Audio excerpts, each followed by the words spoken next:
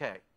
Now, I've been showing you a little bit about how you can connect with Office 365 using the PC. I want to shift gears a little bit and talk to you about how you can access Office 365 using mobile devices. And so if we can switch the screen for a moment.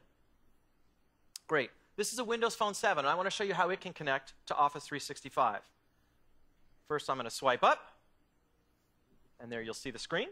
And of course, you have access to Outlook, your contacts and your tasks and so forth, your calendar. Of course, this is provided on other devices as well. iPhone, Android, and so forth can all connect into Office 365. Go back to the home page here. But on the Windows Phone in particular, we have the Office Hub. The Office Hub is a way for me to get to my documents up in the cloud itself. So for example, I can scroll over, and I can go to that same SharePoint team site that I showed you just a few moments ago. We'll click into Documents here, and you can see those 3 documents that I had before. And I can open them up here using what we refer to as the Office mobile applications. And I'll show you a couple of those here. You can see we've got Office mobile applications for Excel, for PowerPoint, for Word, and for a product that we have called Microsoft OneNote. OneNote's a digital note-taking tool. We'll take a look at it here.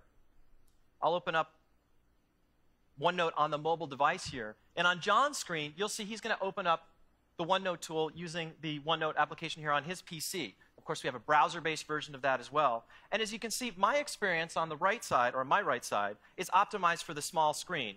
I get things like the chart, of course. I can keep track of internet-based content. There's things like check marks and so forth. You get the idea.